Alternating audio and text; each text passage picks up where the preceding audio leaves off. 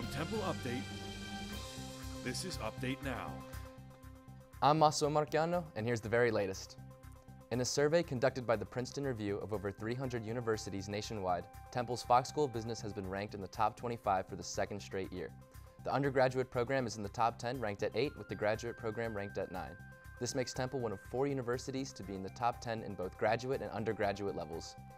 Philadelphia police are waiting to hear lab results on a batch of heroin that caused 50 people to overdose. The overdoses occurred Thursday in Kensington and other areas of North Philadelphia. So far, no deaths have been reported from the overdoses. There is suspicion that the heroin contained fentanyl, which is a drug often linked to overdoses. Temple men's basketball fell to UMass on the road last night by a final score of 70-67. Obi Enechionya was the Owls' leading scorer for the 3rd consecutive game. The Owls' next game comes on Saturday afternoon when they take on Manhattan at the Lee Corus Center. And in weather, the warm temperatures should continue into Saturday with a high of 66. But in the evening, temperatures will cool down into the 30s with a chance of rain.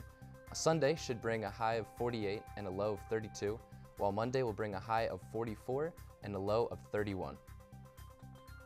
That's it for Update Now. For the very latest, check out templeupdate.com or search for us on Facebook, YouTube, and Twitter.